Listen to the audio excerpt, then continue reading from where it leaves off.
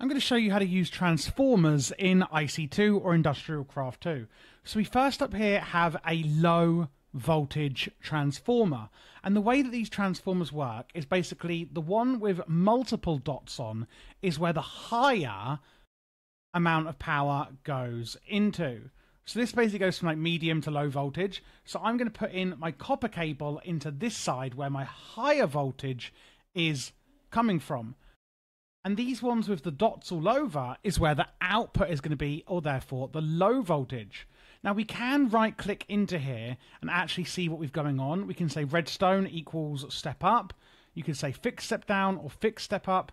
And you can basically change the input and output.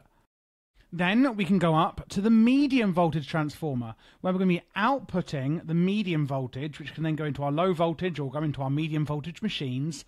And again, the higher voltage on the medium voltage is again going to be on these dots. After that, it then goes up to an HV transformer, which looks like this, an EV transformer, and then that's actually my creative energy generator there. So if we wanted to use like EV, we can have it coming out of these dots, and then HV coming out of here, medium voltage coming out of here, medium voltage coming into the back end of our low voltage transformer, where we can then output low voltage. So basically what I'm saying is, if you want to have low voltage machines, have them wired out here. Your medium voltage can come in here, high voltage here, and EV can come in here with extreme voltage coming out here, which I don't think has any machines that actually work off it. So you need to kind of structure your power like that, so that you're making sure that you're having your machines powered on the right voltages to actually make sure you don't blow them up.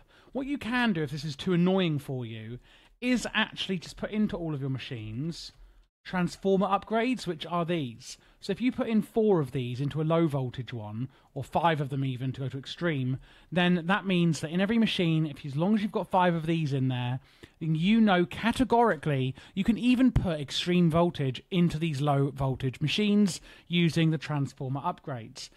They do need MV transformers for each of them, so it can get a little bit expensive, but if you're medium to end game, you probably aren't really going to care, and this might be a much simpler way for you to do it rather than using the different transformers.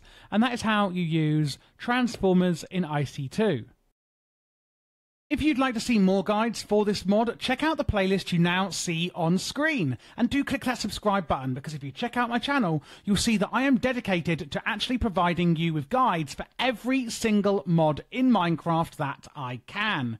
If you'd like to support the channel or get more one-on-one support, then do consider also joining my Patreon, linked in the description below. However, if you just need a bit of extra help on maybe this mod or a different one, feel free to also join the Discord in the description below, where you can get some help in our Minecraft channels.